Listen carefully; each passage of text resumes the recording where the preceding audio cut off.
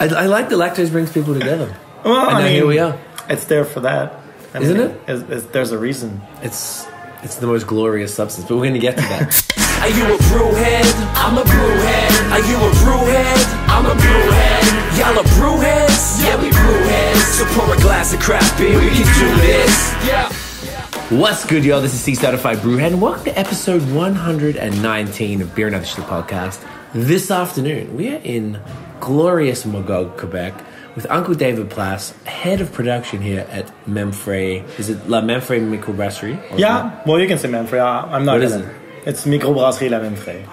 Whatever. How you doing? Good. Apologies. Good to meet you finally, man. Yeah, nice to meet you. We've been talking on Facebook about lactose for quite a couple of months. It feels like longer, but it's probably only been since the summer, since the lactose thing got out of control. I feel like I've lactose known you for years.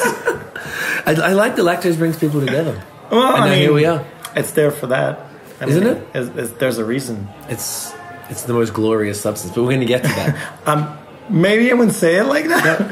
Okay, no, it's the most glorious substance. There you go. Do you know what, and I just want to start this off that Noah told me, you lying ass Noah, that you are lactose intolerant and your acceptance and joke about lactose is the whole point of your jokes. But that's not true. That's not true. You've been lied to. I'm sorry. Noah Forrest. But I mean, the people that tell you that, they've been known to lie a lot. So I'm saying, those team no lactose people, we don't trust them. So this is great, man. It's our first time out here. This building is gorgeous. We're right on what's the river called? Well, it's the end of the Memphré Magog Lake. Okay. That pours into the river that becomes the St. François River in the Magog River. Gotcha. Okay, sick. This is a wicked place. It's been snowing here the last couple of days. Everything's covered in white. It's just so pretty right now. Just pretty unusual for that time of the year, but we'll take it. It's November, like 20-something, like late November, and we don't have that much snow. Usually, do you think this is that much? But it's good. No, I mean usually it's less snow than that. It's crazy. Oh, really? But it's good. So we can go ski or snowboard this week. There is mountains like Mount Orford is close by, right? There's a couple of mountains close by. Orford, Sutton, Alzid, and even Jay Peak in the States is not that far of a drive. Yeah, that like northern Vermont, right? Yep. It's like not even an hour drive. No. Yeah. How close are we to the border here? 30 minutes. Okay, it's even closer than us. That's same distance as Sherbrooke. Right. Yeah. So we have 8,000 beers in front of us, and maybe. You know, I've never tried your beer before. I don't understand why it escapes me. So I'm sorry, but now I get to, and a lot of them all at once. Because we don't really distribute beer too. We don't. You got a couple cans now. Yeah, we have 2 cans. Which is one of the Saaz Pils. Saaz Pils and Double Menton. Those are the two beers that we regularly put out in the market for people to drink at home. Right. Other than that, like our production is mainly like 95% kegs. Right. And 75% of those kegs are sold here at the restaurant. Right. And the rest of them are sold in beer bars in Montreal, Quebec, Sherbrooke, Gatineau, or things like that. Where in Montreal are you? For the folks watching from there. We are often at Brouhaha, the 2 Brouhahas, Ile-de-Garde, Yeast. I haven't been to Yeast. I'm going to forget a lot. That's just curious. So it's like all the main beer bars. Yeah, all the main beer bars are there. We're sometimes with Aricana too, because we have a good relation with Francis and Marie-Pierre. We brew B52 with them, which is full of lactose. Yes. Great beer. So, okay, perfect. So we'll start with this one. Now, this is... typical blonde ale, super easygoing beer. It's a 4% beer. The goal of that beer for us was to kick the Coors Light out of the bar. You know, so we brewed a really simple. We're not trying to make it an insipid beer. Okay. We're so it's considered a blonde, more or less a 4% Saaz Pils that's been fermented at ale temperatures. So it's not a Saaz Pils at all. So it's not a Pilsner. It's not a lager. But it's specifically almost exactly the same beer, same hops, but it brewed to a 4% version and fermented at higher temperature. Okay. We kind of have the goal at some point to make it regularly as a lager. Okay. But we don't have the means of production right now to do that because we miss fermenter space and things. Of course, the lagers are the my ideal goal would be that beer is always a lager, but it's not right now. It's mainly a ale because it's faster to brew. Gotcha. Makes sense. Yeah. All right, beer photos are starting. It's going to be a bunch. We can change the faces up. I know. I have a lot of faces. I'm glad. We're going to need them. We're going to bring them all up. Woo! We have 12. All right, let's start with your beer history, man. Tell us, how'd you get into beer?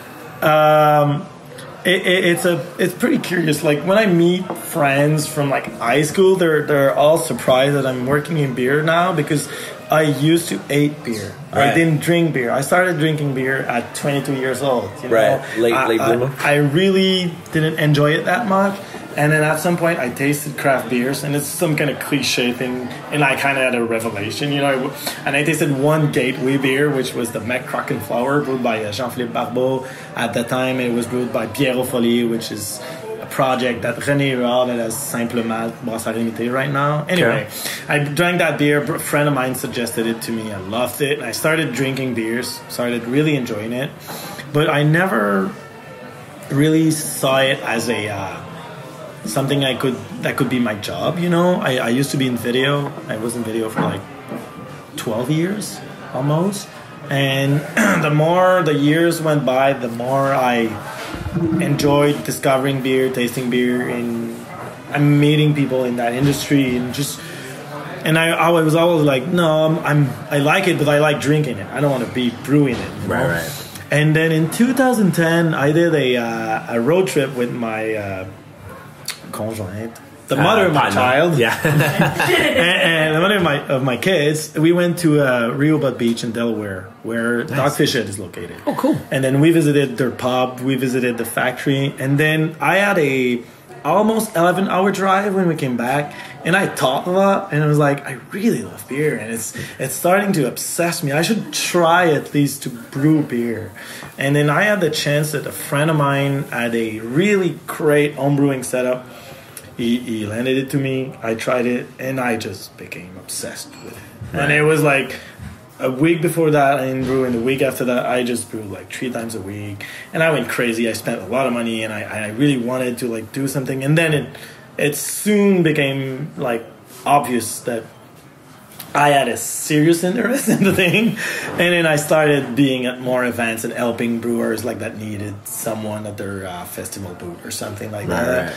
And then the more and more I went in that, the less, not necessarily interest in video I had, but the more I felt like I wanted that to be everything in my life, not just like a hobby I do on the weekends, you know.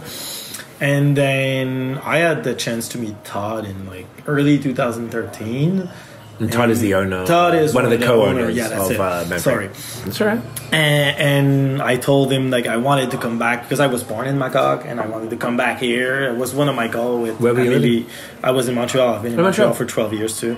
Right. And then and he told me that he had a project of like expanding the brewery. There was a brew pub at the time that was in the basement here, and that he needed someone to help him do that. Mm-hmm. So I quit everything. I quit the business I founded with 2 other guys in video. I convinced the mother of my child to come back here with me. Is she from here as well? No, she's from Rimouski. Okay. And we met in Sherbrooke while we did our college together. Ah, right. And then we lived together in Montreal, and we never looked back. And we never regretted it too. It's been quite a ride. Nice. And we had 2 other kids, and while that was happening, so it kept us busy. Right, I'm sure it doesn't end with all the and children. that's about it. Now it's been 5 years in July this year. Amazing. And I've been working at La Memphré every day. Yeah, that's it. And you know, you're taking a brand back, you're trying to reposition it in the market, you're creating a new brewery entirely that now can sell beer to other places too. So we kind of had to step up our game. We bought an entire new kit and everything, and it's going out pretty well. I mean, I'm super lucky too. Like the stars were aligned, I guess. But we're working hard too. Me and Eric are trying to like always put a beer that's up to our standards on the market. Amazing. So you moved the production from the basement here to a separate facility at the other end of town. Exactly. Correct, which we'll go visit after. Yep. And your role as head of production, so you're not physically brewing that much? Not really, not those days. Like, because now we're getting used to like the new brewing setup and facilities. You know, at the beginning we had to get used to it, so it took us more time to achieve things that we do right now that we're super used to do it. So Eric really does the labor-ish, like the concrete work, you know. He's the one that does this. I help sometimes, but like it would be lying to say that I'm there often in the production, like actually brewing. That's not what I do. What does your role look like? Like what sort of... Well, you know, I make sure that we have good recipes, good beers, that the beer we need to be brewing are brewed, and that the research that we need to be doing to improve the beers we're doing, or for the new beers that are coming out, and that you know, I just like make sure that the equipment is working, that we have the ingredient to brew what we have to do. I kind of supervise the production, and I make a lot of I try and make a lot of bridges with the restaurant here, because it's our biggest client, you know, and to make sure that all the beers that we pour here are exactly like we want them to be. And this is also something I do with all the other places where we sell beer, you know? Right. So you're just like sort of scheduling things in and like coming up with recipes or ideas for the fun stuff? Yeah, exactly. Okay, so let's talk about the actual brewery itself. 20 years ago it started. Yeah, it started 20 years ago.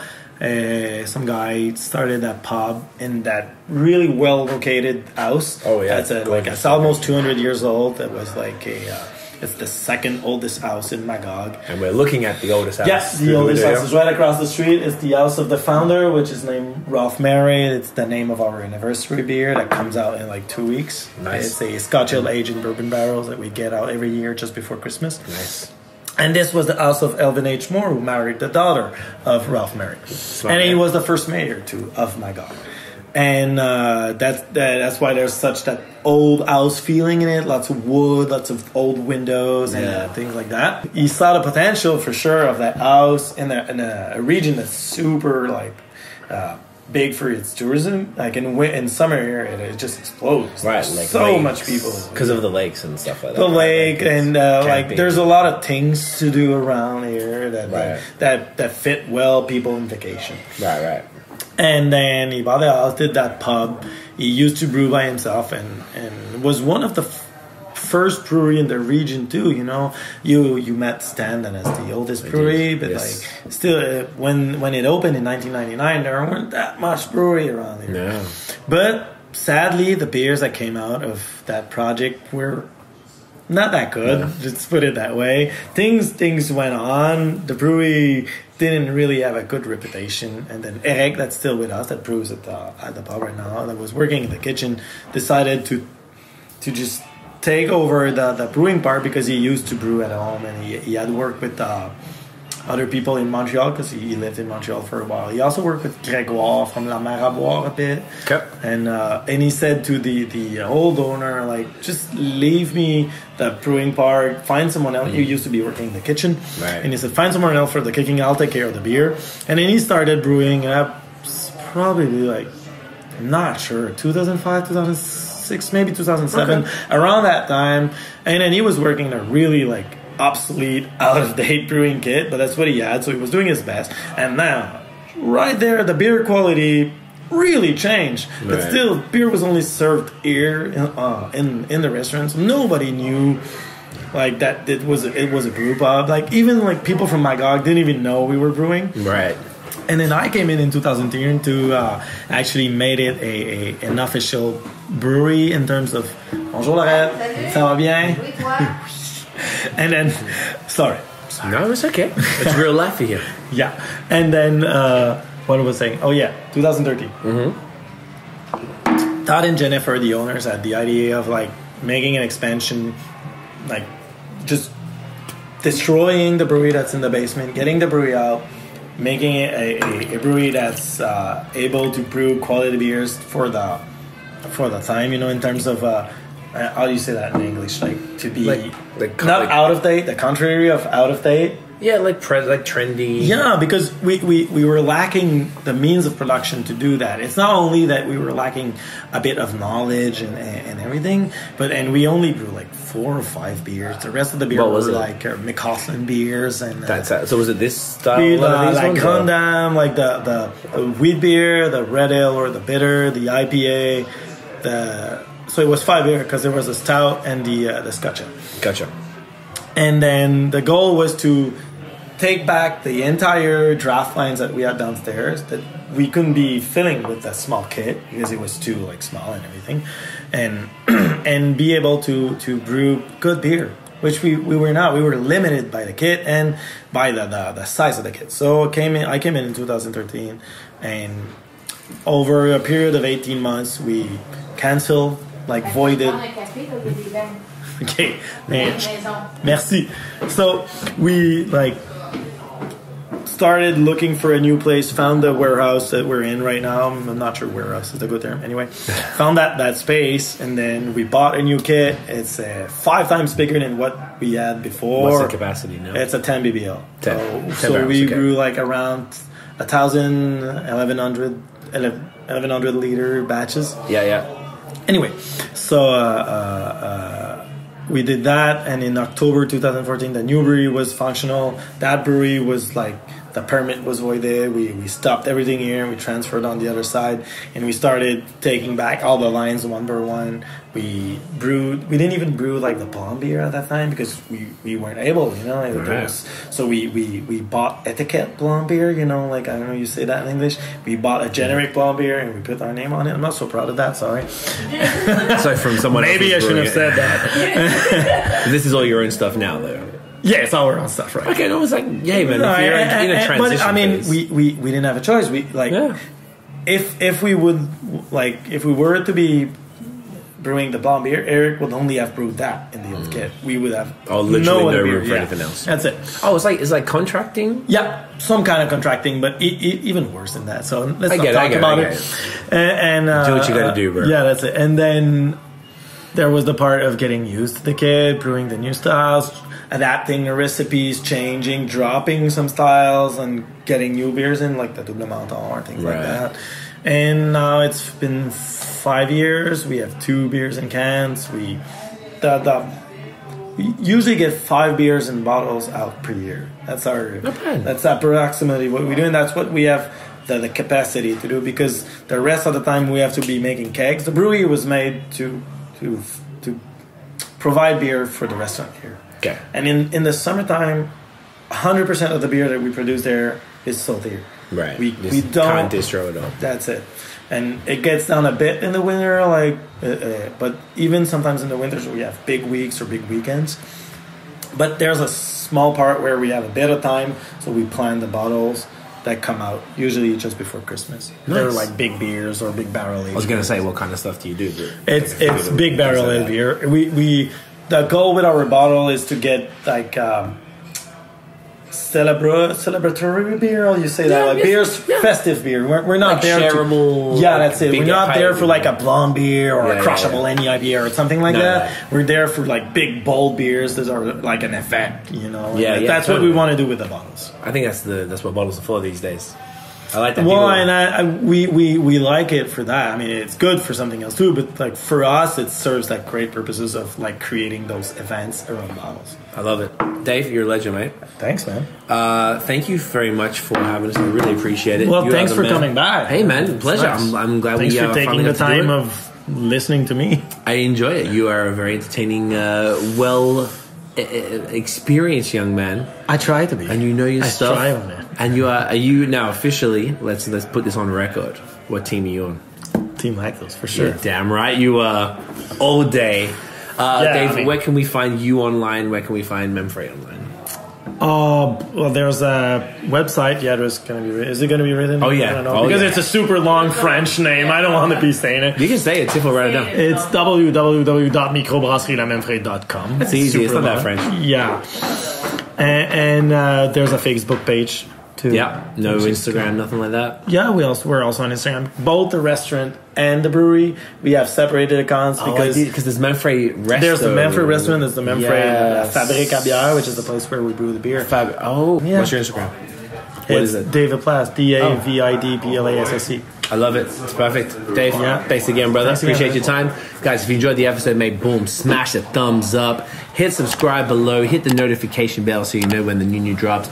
Follow us on social media at BAOS Podcast. Check out the long form audio so you can hear Team Lactose, attractive people like Uncle Dave right here talk about amazing things. Spotify, follow us on Spotify. Rate,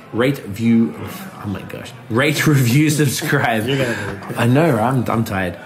Rate, review, subscribe on Apple Podcasts. That's it, guys. Cheers. Cheers.